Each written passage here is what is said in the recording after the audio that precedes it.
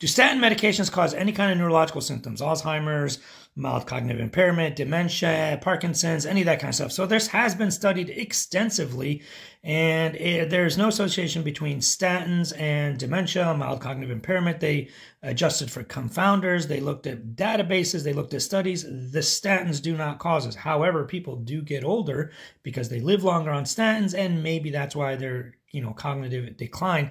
But they did study that, and let's just take a look at one such study. So here's one such study, 2021 in the Journal of the American College of Cardiology. And the aim of the study was to investigate the associations of statin use with cognitive decline and incident dementia among older adults. And they looked at a lot of things. They looked at almost 20,000 people. It was like 18,000 something.